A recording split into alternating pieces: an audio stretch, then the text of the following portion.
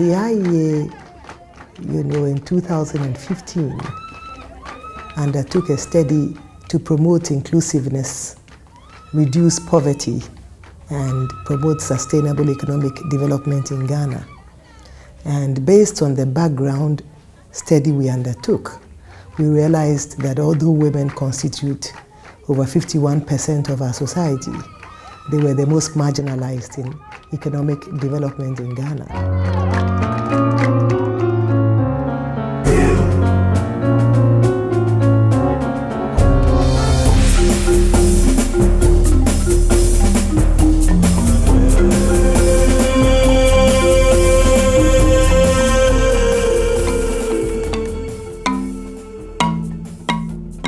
Work is second nature to Ghanaian women. Wherever they are, they've learned since their childhood days as girl children, young and adult women, there are specific activities that are assigned to them as women's work. From the household, the community, the wider economy, the Ghanaian woman's work is never done. The work women do, particularly in northern Ghana, cannot be overemphasized. They can be found in all sectors of the economy. In the informal sector, they act as farmers, traders, or homemakers. In the formal sector, as teachers, nurses, or office executives. As a culture, and that's the way that we are brought up, generally women are more of caregivers. Be at home and take care of the family needs in terms of feeding, in terms of sanitation, in terms of those who are sick and the elderly. So that takes a very strong part of what women are supposed to be doing. Every home or every economy, women are usually the spine, because almost every sector you go, you find women there. Especially the informal sector, they are the majority. Think of farming, weaving, tailoring, and they are mostly the breadwinners of the families. We use the money to help our children in school. That's one important. We use it to buy ingredients to help our husbands for cooking and other household petty things. We can use it to help. To be very honest with you, the women does almost everything in the family. Apart from feeding the children, the women take care of the children, even in education. And yet you can say that the work that women do in these areas have not been so valued. We call them housewives. That's the main role of women in this area. Most of the women are not educated, so they don't have employable skills whereby they can seek government employment. A lot of them are into business ventures. Despite the important role of women as economic actors in the northern part of Ghana, they remain among the poorest in the country.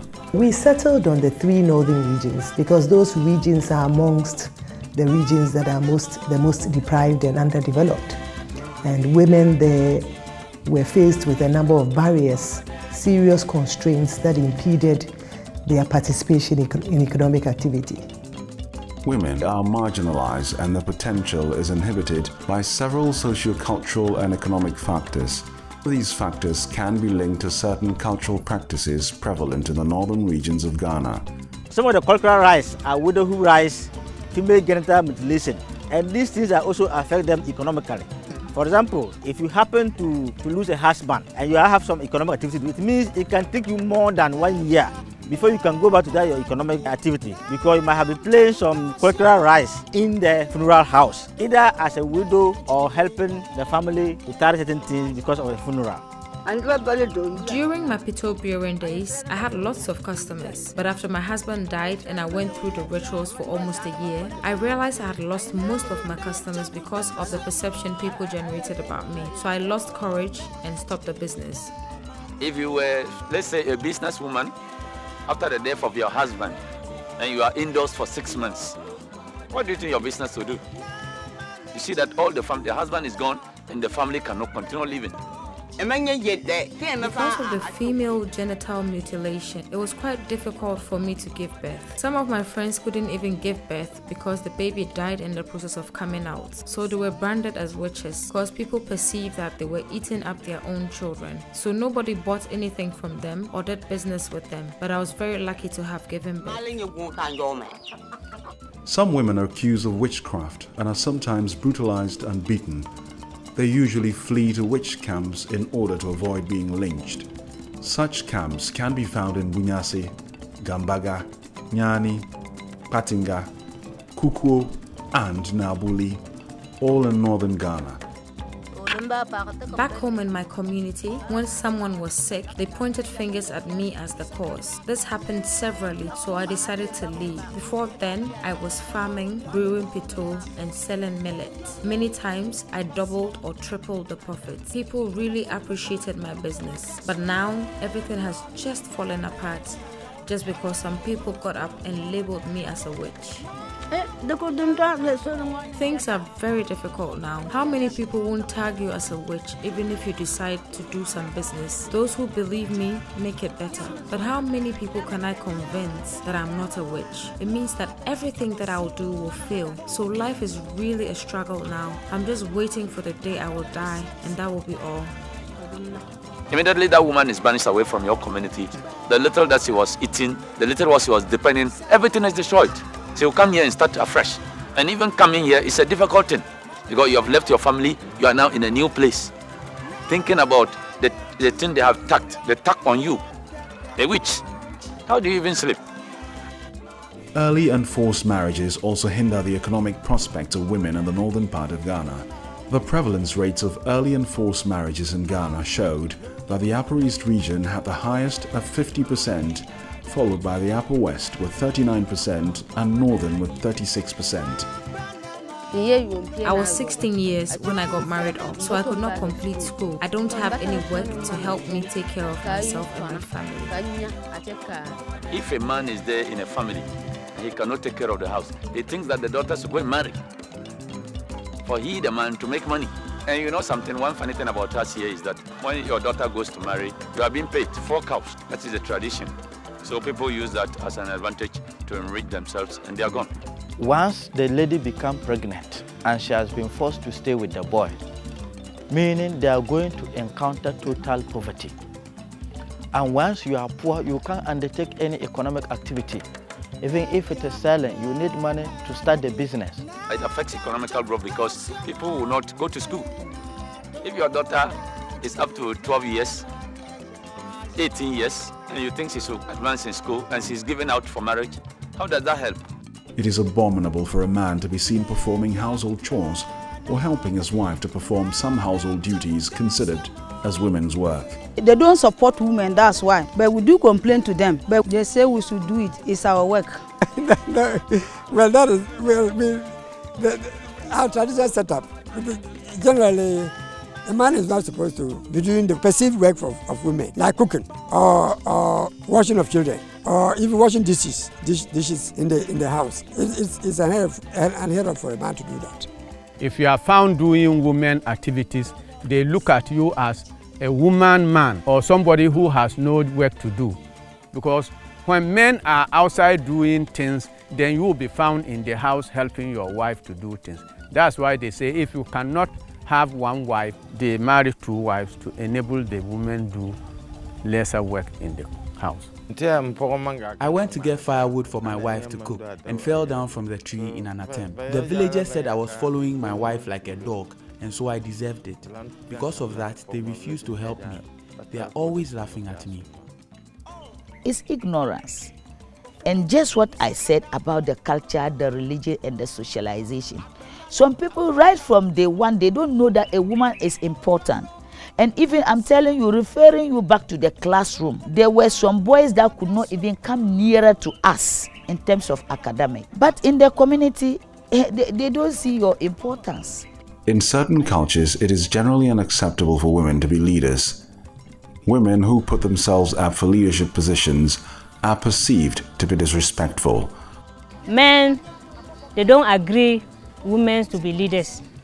So from that place, they don't support the women to go higher so that they will challenge them with the leader side. That's another problem. They don't take decisions with you as a woman. If there's a problem in the house, whether even the clan or even the community, the men will sit down and decide what to do. I just have to tell you that this is what will be done. Because you are a woman, they feel you are not their colleague. Therefore, they don't see why a woman should be their leader. They're not supposed to play active politics because their husband will not allow them. Because they don't want them to be heard speaking in public. Because if they speak in public, they will perceive them as talkatives, as witches, as somebody who don't respect their husband at home. A woman is not supposed to be a driver. We haven't seen it before. Unless it's, of course, in Accra or big cities. But in this community, if a woman is driving a car, there are a lot of perceptions going by, you know, something of that sort. Women are not allowed to own land. The patriarchal nature of these societies prohibits women from inheriting land and other property.